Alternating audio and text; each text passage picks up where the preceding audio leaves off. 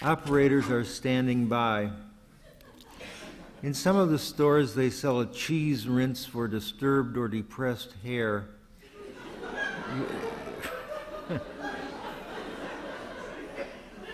You add whiskey to it at the last moment. Now that it's nearly Christmas, we could buy such things, you and I, and take them with us, though it seems like only yesterday I hit that Halloween home run. It backed up and kind of flowed back into my side, I think, creating a strawberry jar effect. There was nothing Olin or I could do about it. Determining everyone as a big shot is sometimes all he is about. I've slept on the ground with him and deep in a birch bark canoe. Once there was two of him. At school, no one smiled. No one could tell us apart until he smiled or his big laugh came unbuttoned. Fatally, venery has taken its toll of him these last years. I can't get near him without being reminded of Venus or the hunt. I come in 6 different packages, from the jewel case to Wrigley's spearmint. In the time of friendly moose droppings, I followed them to the shed aquarium. No one was selling tickets that day. I wandered in and out of the fish tanks, stopping occasionally to leave a handprint on the plate glass for the benefit of some fish or other.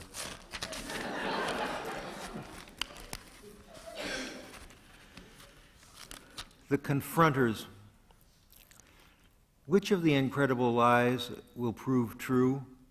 Ah, you ask me things I wish I could not even ask myself. A fire burns in a fireplace. Cups are on a sill. A man is working. He moves along. There is so much to learn, so many teachers. A dog howls from a roof. Is it a wolf? Someone wants it to be. In short, there are these topics. In winter and in summer there were. The other seasons mediate and end up having more topics. Hives with no bees, you said, which is how I remember them, through a blood-red transparent curtain that looked like rubber. The various inequalities are parceled out now. There are suburban subdivisions with no shards of land left on them. Impatient dawns arrive.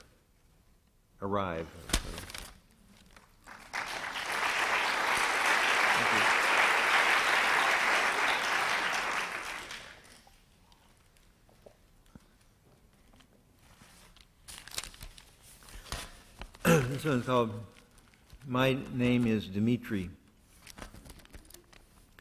I am going to be your host tonight. Do you wish the fiddle or the fish?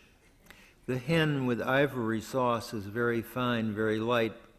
An experience unlike any other pushes you toward what holy extremities? To a margin of uncertainty where not just drinks are muddled and an old frump of a past straddles you. Uncertainty polishes the china to a mirror-like daze. A World War I soldier wants to say thank you, from all the trenches his heart is bleeding from the aghast question and the problem of novelty to the tip of sores that ends this peninsula back where it began, where the pilgrims trod. There is so much in Warsaw, too many restaurants, too few connections that would otherwise make things interesting. We have nothing to cling to, only torn memories of a station between stations that wasn't the one that was supposed to be there. An altar of roses climbed halfway up the stadium, which was full of misfits with no store to come home to. Still there was the bus, a place beyond all others, curdled in the neat sky. An insane child wishes the grass whipped less at the bends where the posts are. The merger of innocence matters, but on a small scale matters a great deal more than the hum of interim authority and the screech of descants that take you by surprise as they tide you over. Good night. The dashboard is heavy with imagery in entranced colors like the plumes of a canary or lyre bird. Keep the rats out of that granary, and all will be well for a century. But if the mailman leaves me no mail, it will be a vast appointed mistake, vast as a throne room in an old castle by the sea, as Thuringia. The moss grew for me, and there the matter rested, in salt pits and other geographical refuse. Besides, they were coming over the ridge, would save us, and then we'd see what we would see. Despondent daughters of the Hellespont, fickle as creation, and the lives that extended down to this trough.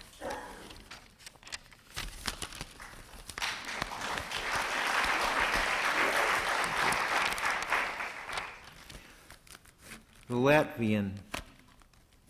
Knowing John, it might have been. Then again, maybe you know him. Food on his dried-up puss. Handsome for a day. A stunning figure. Why any of this bothers me, I'll never know. My place is down here with you pagans and sun worshippers, all set for a rubber of bridge, to whom we turn when all else is exhausted, as in fact it almost invariably is. Then smiles break out on rain-stippled streets, orange hats and flowers appear. It's enough to put the cow back in macabre. And we weave together the lesson of today, me holding the ball of yarn, you at your embroidery hoop. Relief comes on strong. It pits man against ghost, neighbor to neighbor, falling down as the fur flies. Who knew if the embassy had tickets, or if they would even sell one? By that time it was 9:30. Too late to dust the refrigerated air, too early for the hockey scores. Yet if I infiltrate this page of music like a violinist inflating Mozart, the seams, the dear themes come true. We are all a falling in love. Let's leave it that way.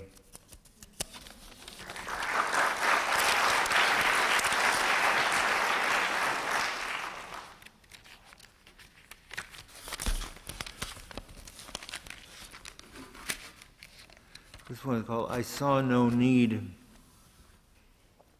I saw no need to paint the sky, to cheer the runners passing by, to let the lovely forest bleed.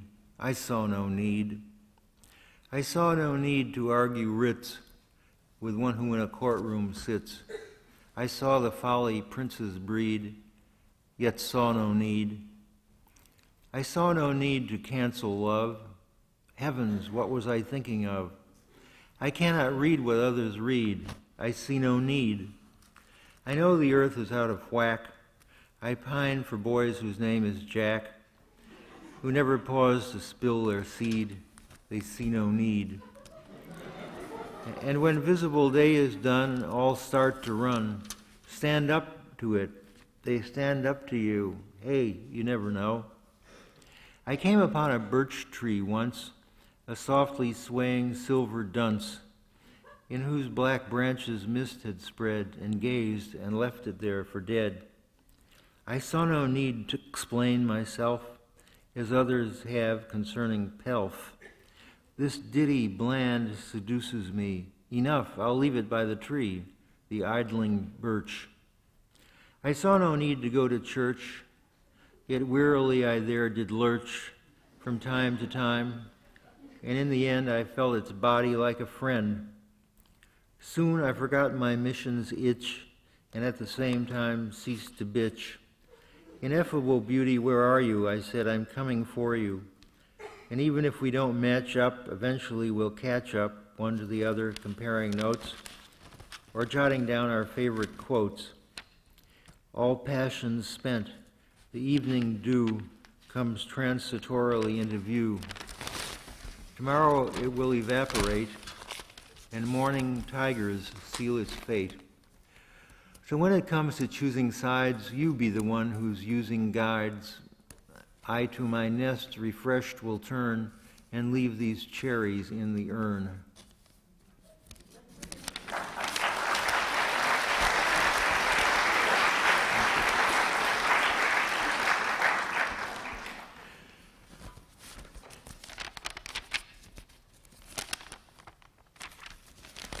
My philosophy of life.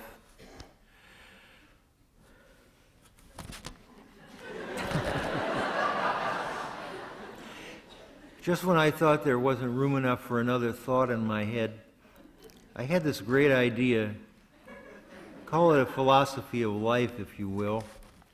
Briefly, it involved living the way philosophers live, according to a set of principles. Okay, but which ones? That was the hardest part, I admit, but I had a kind of dark foreknowledge of what it would be like. Everything, from eating watermelon or going to the bathroom, or just standing on a subway platform lost in thought for a few minutes, or worrying about rainforests, would be affected, or more precisely, inflected by my new attitude. I wouldn't be preachy or worry about children and old people, except in the general way prescribed by our clockwork universe. Instead, I'd sort of let things be what they are, while injecting them with a serum of the new moral climate I thought I'd stumbled into, as a stranger accidentally presses against a panel and a bookcase slides back revealing a winding staircase with a greenish light somewhere down below. And he automatically steps inside, and the bookcase slides shut, as is customary on such occasions. At once a fragrance overwhelms him. Not saffron, not lavender, but something in between. He thinks of cushions like the one his uncle's Boston Bull Terrier used to lie on, watching him quizzically, pointed ear tips folded over. And then the great rush is on. Not a single idea emerges from it. It's enough to disgust you with thought. But then you remember something William James wrote in some book of his you never read. It was fine. It had the fineness, the powder of life dusted over it, by chance, of course, yet still looking for evidence of fingerprints. Someone had handled it even before he formulated it, though the thought was his alone. It's fine in summer to visit the seashore. There are lots of little trips to be made. A grove of fledgling aspens welcomes the traveler. Nearby are the public toilets where weary pilgrims have carved their names and addresses, and perhaps messages as well, messages to the world, as they sat and thought about what they'd do after using the toilet and washing their hands at the sink prior to stepping out into the open again. Had they been coaxed in by principles, and were their words philosophy of however crude a sort? I confess I can move no farther along this train of thought. Something's blocking it, as so often happens. Something I'm not big enough to see over. Or maybe I'm frankly scared. What was the matter with how I acted before? But maybe I can come up with a compromise. I'll let things be what they are, sort of. In the autumn, I'll put up jellies and preserves against the winter cold and futility, and that will be a human thing and intelligent as well. I won't be embarrassed by my friends' dumb remarks, or even my own, though admittedly that's the hardest part, as when you are in a crowded theater and something you say riles the spectator in front of you, who doesn't even like the idea of two people near him talking together. Well, he's got to be flushed out so the hunters can take a crack at him. This thing works both ways, you know. You can't always be worrying about others and keeping track of yourself at the same time. It would be abusive and about as much fun as attending the wedding of two people you don't know.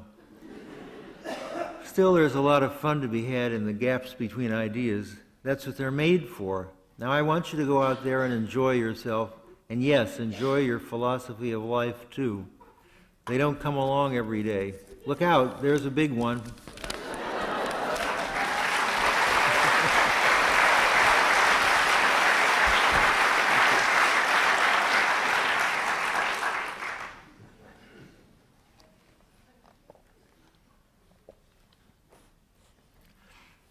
This one is called Angels, You. Angels, you know who you are. Come back when you've aged a little, when the outdoors is an attractive curiosity no longer.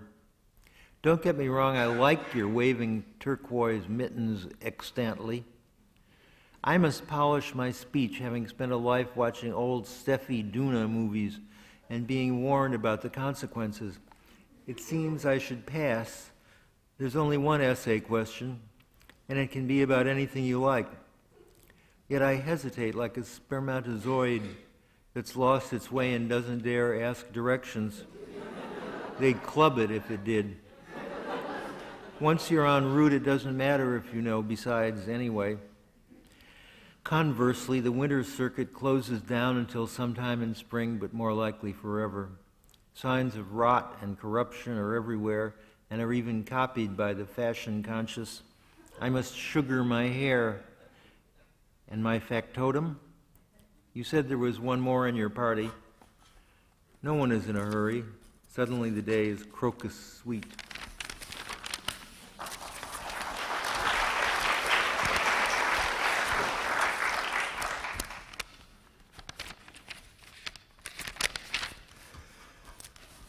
In old Oklahoma, a tad triste, I too found it, along with other November matters that need not concern us here.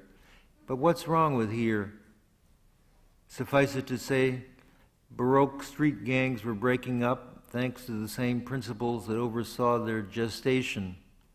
A meaningless scuffle or shuffle ensued. One wondered which stamps were licked. What tea poured from on high is a negative celebration of all that is lost to us now and all that is to come. Mysterious hybrids, most likely. Veined purple pods growing out of control to no one's detriment. I insist on that. And then it rained fat rabbits. I should have listened to my dog. In all, another pleasant institution. Like so many pavilions that asterisk that harbor rim, in all my life, it was my 20th birthday. She came over. The night is all stuttering orange flares and fig-colored queries in the margin. It starts like this. It's breathless and out of hope, a quartet for someone semantics will never graze, nor the idling, puny zephyrs, the last saviors one thinks of looking to. Old Mother Hubbard knew nothing of pain that flows as fondly as conversation among acquaintances and as discreetly.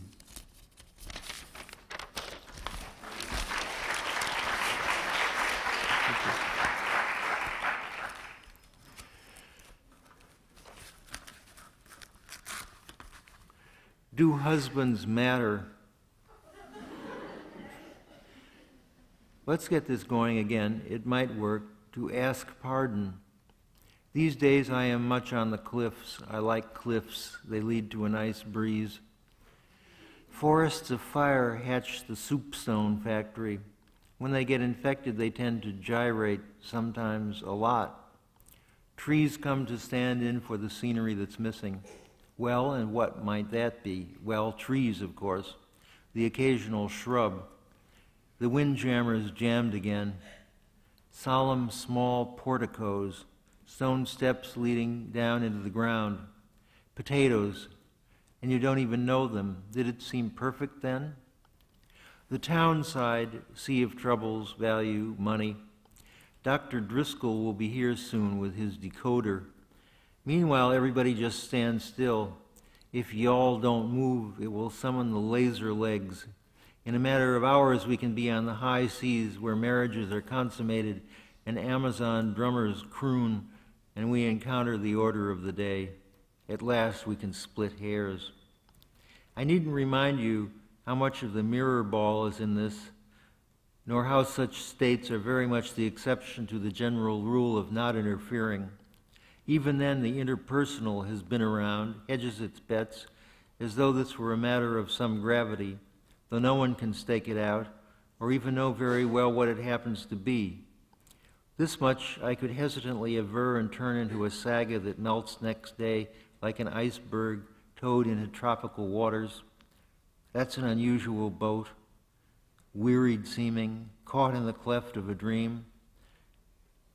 Or is it something you just wear like diaries on special occasions, while welcomes are wearing out and tall men have come to eat mattress insides this time? Oh, the woman lay in the longboat. Sometimes it comes from even farther back. Now I'll read some from this, just a few. Well, just a couple.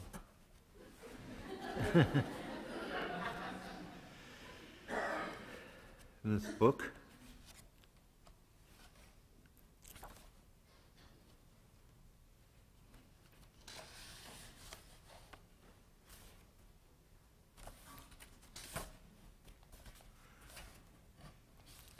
This one is called Title Search, and is made up just of titles.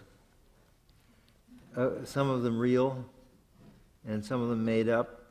Some are titles of Strauss waltzes and Spanish zarzuelas. And I think the idea came to me at the Metropolitan Museum several years ago when there was a show of picture frames and without pictures in them. It seemed like a great idea.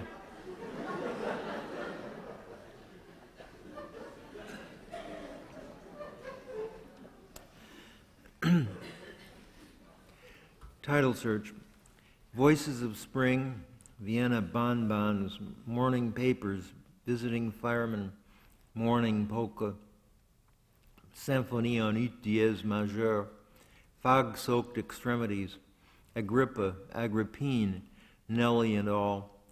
The day the coast came to our house, Hocus Focus, Unnatural Dreams, the book of $5 poems, Oaks and Craters, Robert, a Rhapsody, Cecilia Valdez, The Jewish Child, Mandarin Sorcerers, the Reader's Digest book of posh assignations, the Penguin book of thwarted lovers, the American screwball comedy, Scenes of Clerical Life, Incan Overtures, The House on 42nd Street, The Man in Between, The Man on the Box, The Motor Car, Rue des Acacias, Elm Street and After, The Little Red Church, The Hotel District, I'll Eat a Mexican, The Heritage of Froth, The Trojan Comedy, Water to the Fountain, Memoirs of a Hermit Crab, The Ostrich Succession, Exit Pursued by a Turkey, In the Pound, The Artist's Life, On the Beautiful Blue Danube, Less is Roar, The Bicyclist, The Father.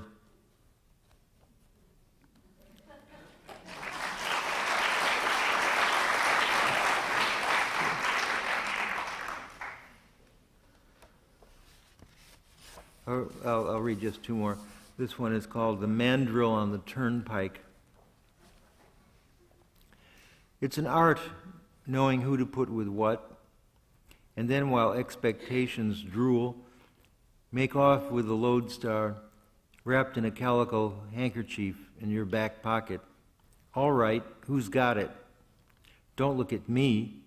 I'm waiting for my date. She's already 15 minutes late. Listen, wise guy. But the next instant, traffic drowns us like a field of hay. Now it's no longer so important about getting home, finishing the job. See, the lodestar had a kind of impact for you, but only if you knew about it. Otherwise, not to worry, the clock strikes 10, the evening's off and running. Then, while everything and body are getting sorted out, the well, you know, what I call a subjunctive creeps back in, sits up, begs for a vision or a cookie. Meanwhile, where's the bird? Probably laying eggs or performing some other natural function. Why? Am I my brother's keeper? My brother the spy? You and Mrs. Molesworth know more than you're letting on. I came here from Clapham, searching for a whitewashed cottage in which things were dear to me many a summer. We had our first innocent conversation here, Jack. Just don't lie to me. I hate it when people lie to me. They can do anything else to me, really. Well, anything within reason, of course. Why, it was let for a song, and that seasons ago.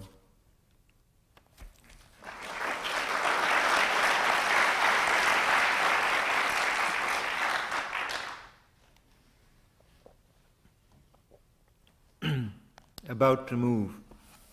And the belly buttons all danced around, and the ironing board ambled back to the starting gate, and meaningless violence flew helplessly overhead, which was too much for the stare. Better to get in bed, they cry, since Zeus, the evil one, has fixed his beady eye on us and will never come to help us. But out of that a red song grew, in waves overwhelming field and orchard. Do not go back, it said, for if there is one less of you at the time of counting, it will go bad with you. And even so, many hairy bodies got up and left. Now, if there was one thing that could save the situation, it was the cow on its little swatch of land. I give my milk so that others will not dry up, it said, and gladly offer my services to the force of peace and niceness. But what really does grow under that tree? By now, it had all become a question of saving face.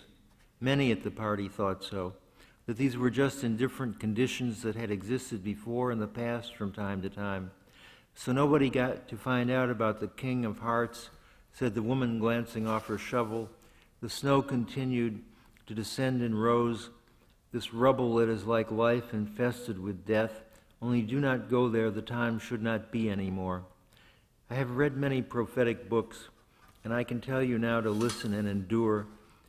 And first the goat arose and circled halfway around the ilex tree, and after that several gazed from their windows to observe the chaos harvesting itself, laying itself in neat rows before the circled wagons. And it was then that many left the painted cities, saying, we can remember these colors, it is enough. And we can go back tragically, but what would be the point? And the laconic ones disappeared first, and the others backtracked, and soon all was well enough.